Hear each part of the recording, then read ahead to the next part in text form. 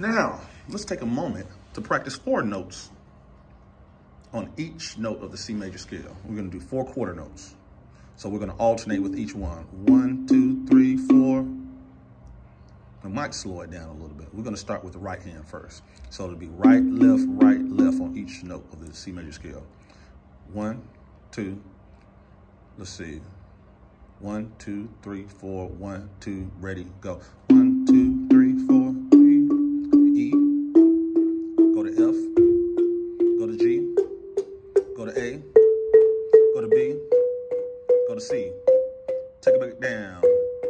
Go to A, go to G, go to F, go to E, go to D, go to C. That is 4 quarter notes on each note of the C major scale. You also have the option to do it with your left hand starting. Instead of right, left, do left, right on each one. All right, let's try it that way. I'm gonna slow down the tempo some, just in case people need that. 1, 2, 3, 4, 1, 2, ready, go. Oh, I did it wrong.